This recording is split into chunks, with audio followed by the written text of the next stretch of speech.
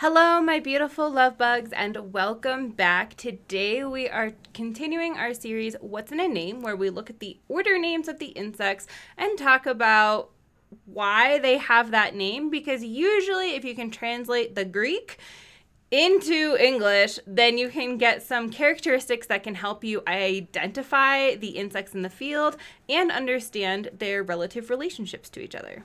Today we are talking about the group that includes the cicadas, the whiteflies, the aphids, the scale insects, and the true bugs. And I do have a video on what makes a bug true or not, so you should go check that out. It'll be on screen somewhere. The order that we're covering today is Hemiptera, and why it has this name, meaning half wing, hemi meaning half and ptera meaning wing, is basically due to a long wandering history of taxonomy and moving things around.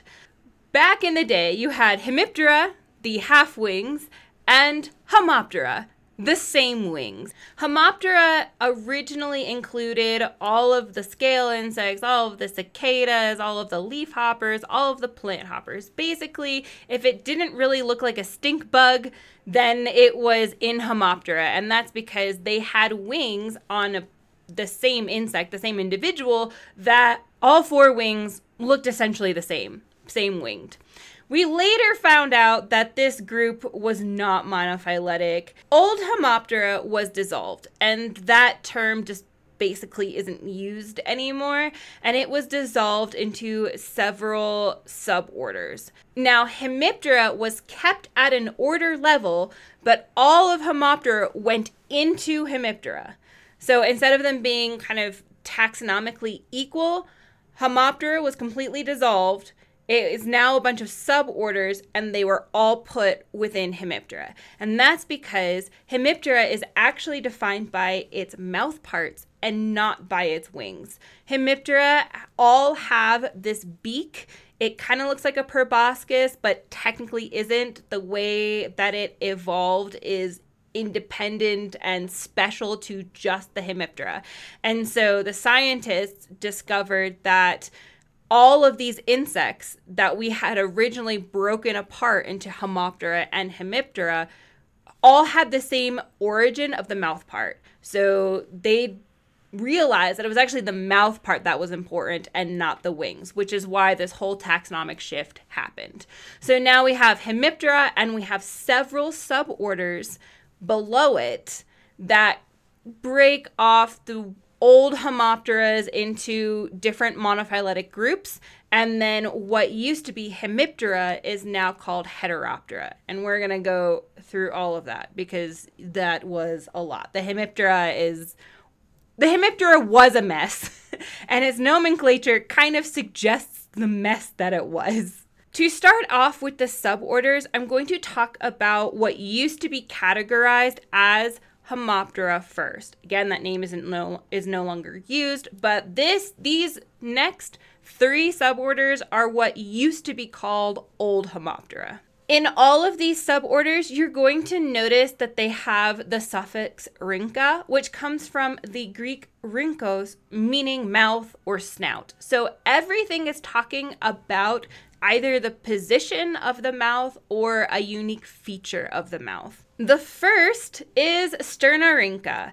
Sterno meaning chest, rhyncha meaning mouth or snout, and that's because the hemipteran beak's relative position to the insect makes it look like it's pushed really far back, and so that's why this group has its name. These include your aphids, your whiteflies, your scale insects, and these are considered to be the most basal of the Hemiptera. So these are the things that are most closely related to like the thrips, then the next oldest order next to them. We haven't covered thrips yet. We will though. And when I do, I will hopefully remember to put the video somewhere around here. Next, we have a little group that is so tiny. It literally consists of like 30 species. So tiny. I didn't even learn about this in my taxonomy class. That's just how tiny this group is. Anyway, I'm here to give it to you anyway. These are the moss bugs. These are the Coleorrhynchas. And coleo meaning sheathed. So if you remember from my beetle video, their beetles are the sheathed wings. Well, these are the sheathed mouths because they have a little plate kind of next to where the mouth part is coming out on these insects. Will you ever see one of these? No, probably not. But if you do, you should take a picture and send it to me, because I would love to say that I knew someone who saw one. I thought I saw one once in Ecuador, but I didn't. It was just like a different weird bug.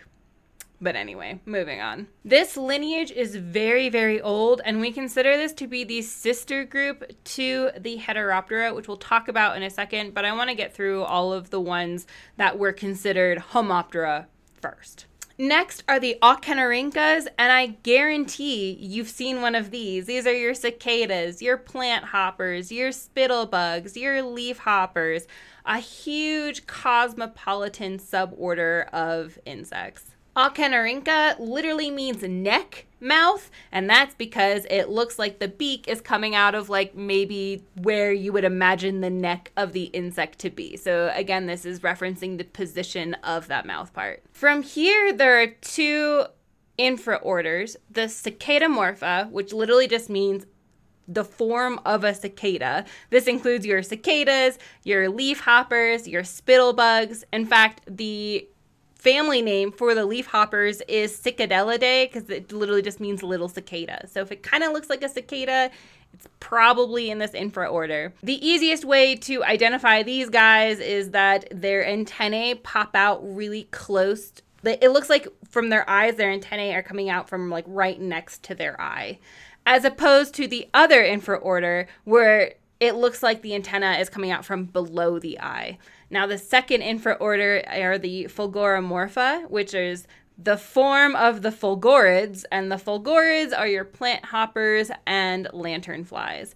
The whole group of the Fulgoromorpha doesn't have a lot of differentiation in their common names. We all call them like some sort of plant hopper, and a whole bunch of family names that have common names, but I've never actually heard anyone use them because they're small little insects that don't get a lot of attention, but they're quite beautiful. Every now and then a picture goes viral of one with like little fireworks looking like it's coming out of its butt. So anyway, those are the plant hoppers. Okay, now that we have talked about old Homoptera, now we're going to move into what used to be old Hemiptera. Since Hemiptera was promoted and now includes all of these other insects below it, the name that Hemiptera was once referring to also had to change. So instead of being Hemiptera, now the suborder we have is Heteroptera, which still pays homage to the original Hemiptera name, because Heteroptera means different wings.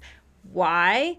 Because this group of insects is actually defined by its wings and not its mouth parts. The Heteroptera have what is called a hemi-elytra. And if you watched my beetle video, then you'll know that the elytra on beetles is when the forewing has been hardened to create a shell that protects the hindwings under it.